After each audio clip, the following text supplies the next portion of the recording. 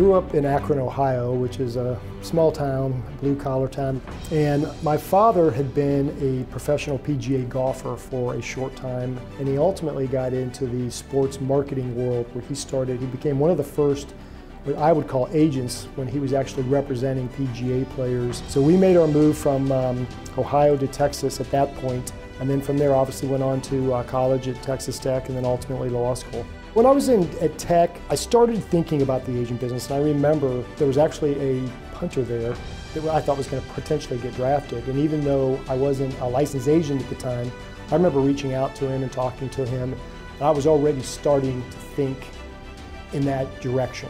I remember starting to talk to players, starting to ask them about, have you guys picked an agent? Are you guys going to pick agents? How do you do that? It was very unregulated back then. You didn't even have to be a registered agent. You just had to get a client. And it wasn't until I got out of law school and I graduated that we formed our first company. I was at a sports law seminar and I met a lawyer there who was an agent, and he had about 5 NFL clients. I turned around, he tapped me on the shoulder and he goes, "Hey, I wanted to see if you'd be interested in being partners."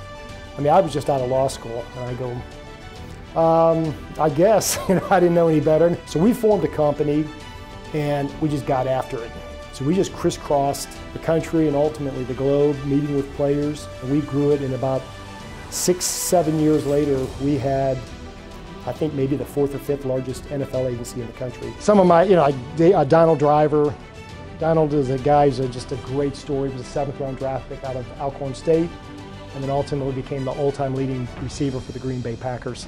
I look back on my career, and I've done this for 30 years, and I've probably represented 450 to 500 players, but I probably met with 5,000 players over that length of time, which means, the vast majority of players you met with, you didn't sign. Success is always a few things. One, you have to have a lot of passion towards whatever you're doing. 2, you have to work really hard. You just have to not even worry about rejection and failures and, falling and stuff, because that's going to happen. It's just the ability to go out there and throw yourself into something. My mom did not want me to be an agent. She was like, go work for a law firm, get a salary, have a benefit package, get insurance. I had none of those things. In my 2nd year in the agent business, I think I made $14,000, so it wasn't a glamorous, fun deal, but I didn't care. I didn't think anything of it. I was just out there. I loved what I did at the time, and I was grinding at it, and it wasn't until probably 4 or 5 years later, and then all of a sudden things skyrocketed. But those first 4 or 5 years were really tough years, but they were some of the most fun years. So you just have to love what you do, and you have to be prepared to go throw yourself into it.